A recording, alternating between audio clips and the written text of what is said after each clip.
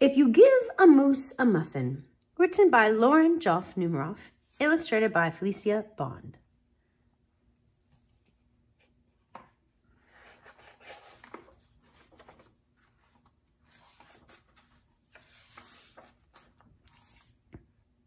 If you give a moose a muffin, here you go. He'll want some jam to go with it. So you'll bring out some of your mother's homemade blackberry jam. When he's finished eating the muffin, he'll want another, and another, and another. When they're all gone, he'll ask you to make more.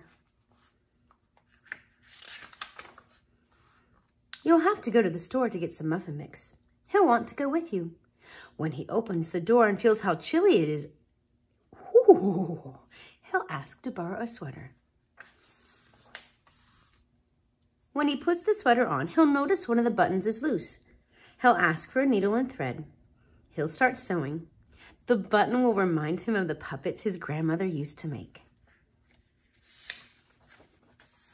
So he'll ask for some old socks. He'll make sock puppets. When they're done, he'll want to put on a puppet show. He'll need some cardboard and paints. Then he'll ask you to help make the scenery.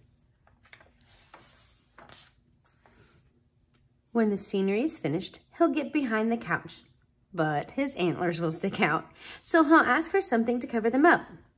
You'll bring a sheet from your bed. When he sees the sheet, he'll remember he wants to be a ghost for Halloween. He'll try it on and shout, "Boo!" It'll scare him so much, he'll knock over the paints. Oh, no. So he'll use the sheet to clean up the mess. Then he'll ask for some soap to wash it off. He'll probably want to hang the sheet up to dry. He'll go outside to put it on the clothesline. When he's out in the yard, he'll see your mother's blackberry bushes.